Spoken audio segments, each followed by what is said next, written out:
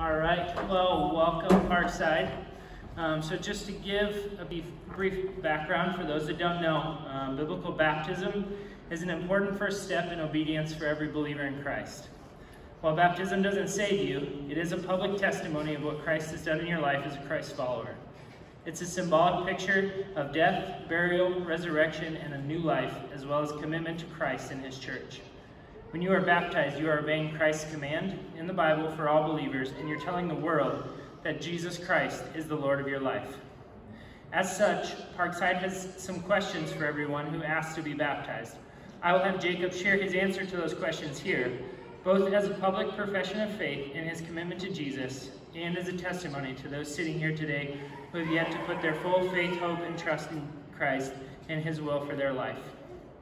So the first question is, why are you seeking baptism?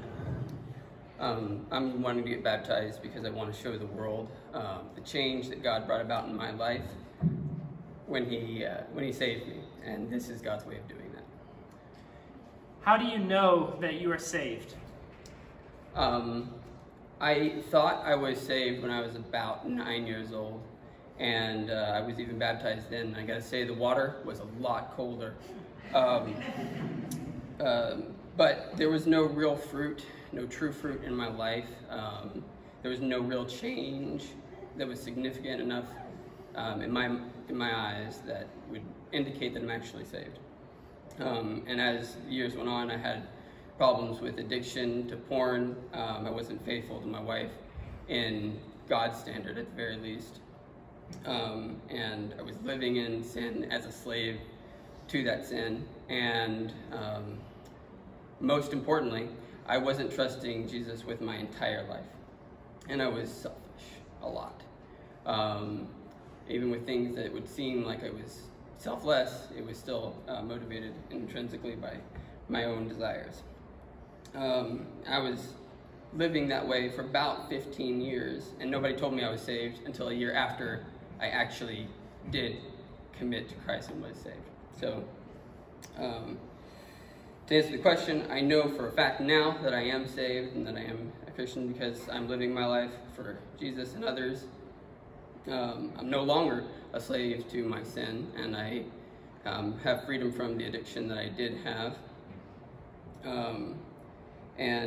I see fruit in my life that shows that I'm different now than I was before, and that Jesus made a change in my life, and other people see it too. And so that's why I know. So what do you believe God expects in your life after making this public confession? So God expects complete commitment. Matthew 9:62 says, "No one who puts his hand to the plow and looks back is fit for the kingdom of God." And Matthew 14:27 says, "Whoever does not bear his own cross and follow after me cannot be my disciple." I'm ready to follow him obediently by pursuing holiness and actively trying to fulfill the Great Commission. And would you like to share anything else? Yes.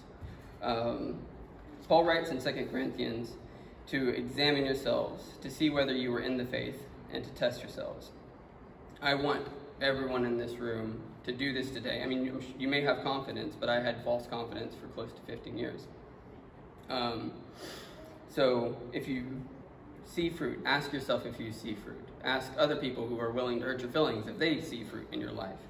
Get a mentor. We have 3 pastors and 6 elders in this church, and every single one of them is capable of helping you fully know and follow Jesus. But most importantly, I look forward to serving the kingdom with each one of you who is truly and fully committed brother or sister in Christ. With that, I'll have Jacob join me over here. So Jacob, in obedience to Christ and his great commandment, and upon your profession of faith in Jesus as your Savior and Lord, I baptize you in the name of the Father, his Son Jesus, and the Holy Spirit.